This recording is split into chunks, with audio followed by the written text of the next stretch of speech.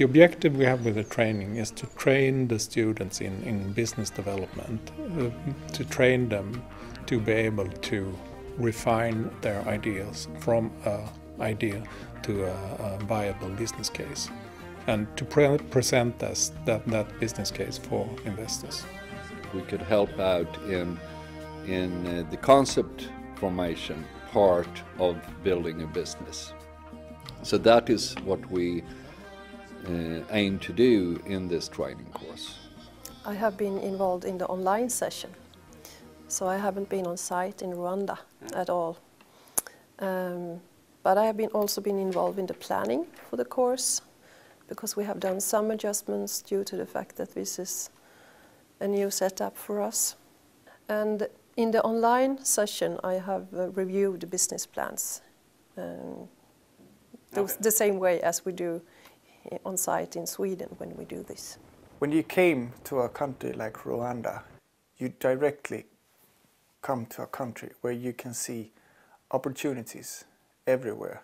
Even if Rwanda is one of the poorest countries in the world, you are able to see potential everywhere you go.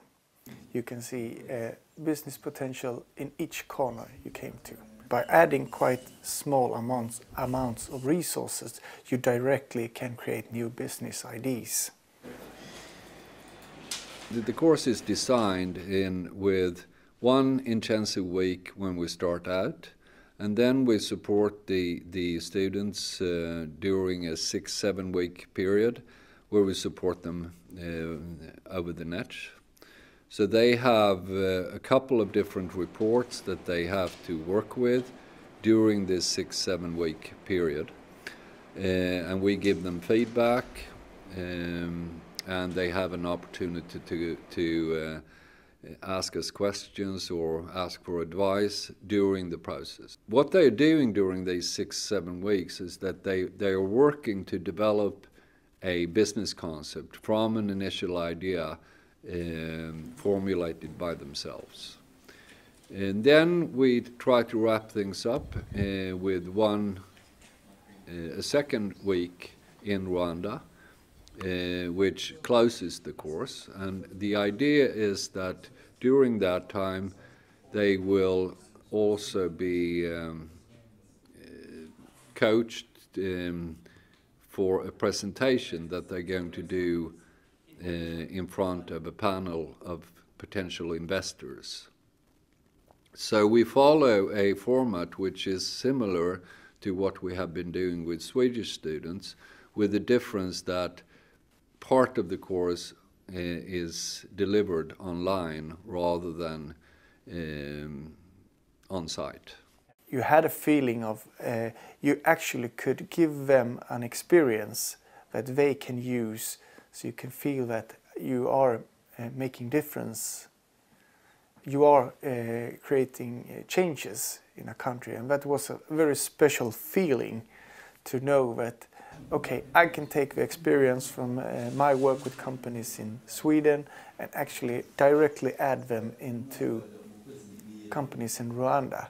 It doesn't really matter if you're developing a business idea in Rwanda or you develop it here in Sweden or in Germany or wherever, because there are some major questions that you need to reflect on. That is, what is the pain statement and who is willing to pay for it, and how will you reach the market, and how much will it cost to develop it, and will you earn money doing it? I mean, there are a couple of questions, and this is something you refine in several iterations. So it's quite general where in the world you develop a business idea. The purpose is to train students how to develop a business idea from just a piece of paper to a pitch to investors. So if they want to do this for real, they will know how to do it, to develop a business idea and to start a company. That's the purpose. At the third phase, when we were at Rwanda on-site training, We mostly worked with the investment memorandum, and we worked with the presentation. During the second phase, that was online, they worked a lot with the business plan. So we thought when we came to Rwanda the second time, we have to compress the content of the business plan and make sure that the teams are able to present their idea in a short way. We used to say, if you do an investor pitch, you have like 12 minutes, and try to describe an idea in 12 minutes. It's quite hard. So that's something that we really trained them on the second time we were in Rwanda. Don't put your burden on the customer. The customer wants, I bought my ticket. Why are you questioning me? Here's my ID, here's my ticket. If you cannot ensure there is no duplicate, it's your problem. It is not the customer problem. Remember that. An investor needs to know that you guys are coordinated and that you can work as a team, and he's going to build trust in you. And I think it was a very good element that I saw in you. Those are my few comments. Thank you. I'm so glad I came back to Rwanda when I see people like you and what Rwanda is doing. I'm very, very impressed, and we are all. So thank you very much. I think we need to give, again, a big applause to both teams. Yeah. Excellent. The most important thing were that we gave them a tool. So the next time when they come up with one idea, they know how to handle it. They now know a system that they can use to actually work with their own ideas and set up new companies in Rwanda.